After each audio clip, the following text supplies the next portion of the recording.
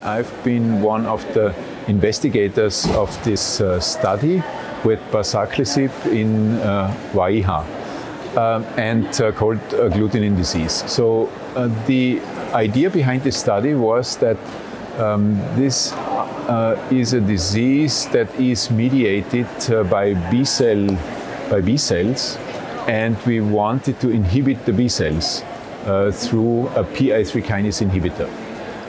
The study worked well. The patients who were included had several treatments before, and they did have disease with a hemoglobin below 10. There was a high response rate, particularly in the warm hemolytic anemia patients. And the primary endpoint was met, which was a hemoglobin beyond 10 or an increase in hemoglobin between week 6 and 12.